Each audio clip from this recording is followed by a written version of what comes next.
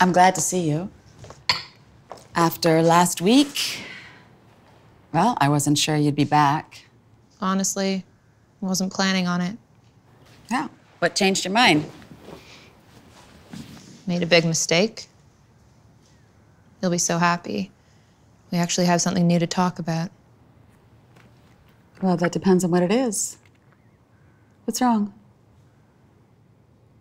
After last session, I was really mad at you. I just stayed mad for a long time. Went to bed mad, woke up mad. It wasn't always the primary emotion, but just there, underneath. Well, I'm sorry that our discussion last week upset you. It wasn't even about you. I mean, it was a bit.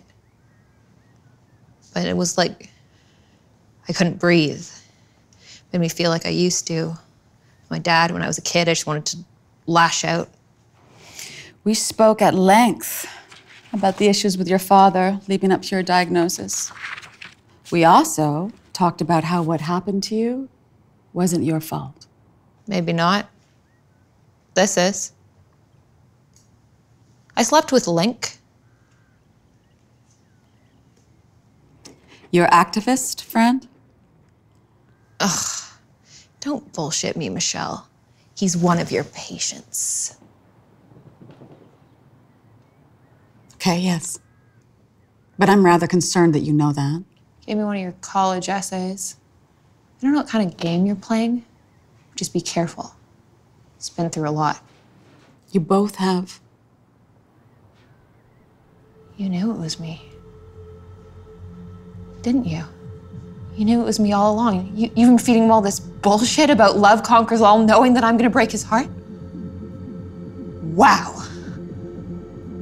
Really underestimated you, Michelle. You really are the worst person I've ever met. Clara? What, did you at least have the decency to tell him about my plans?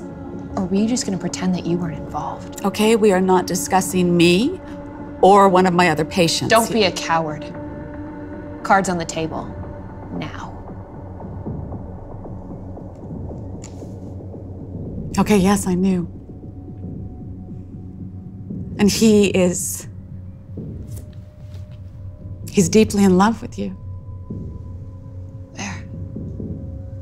Was that so hard? Actually, yeah, it was.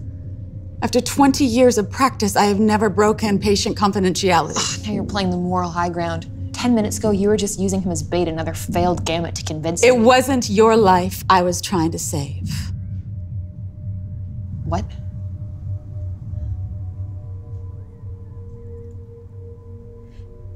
Since you two have met, well, last session, he mentioned this concert in 3 months that he might buy tickets for.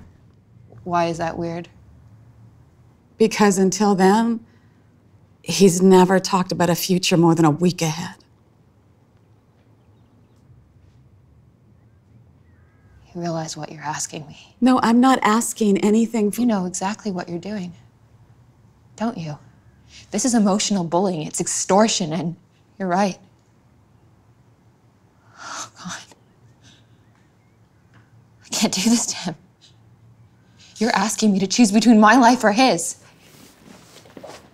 A future where you both live? That doesn't sound so bad to me. Yeah, because you're a fucking sociopath. You can't stop messing in other people's lives.